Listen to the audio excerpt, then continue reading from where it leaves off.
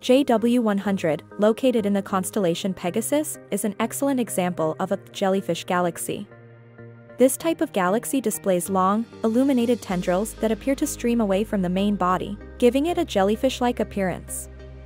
The galaxy is located over 800 million light-years from Earth. The tendrils are formed through a process called ram pressure stripping, which occurs when galaxies come into contact with the diffuse gas that permeates galaxy clusters. This information was shared in a statement released on March 20, 2023 by the European Space Agency, which also published the photo.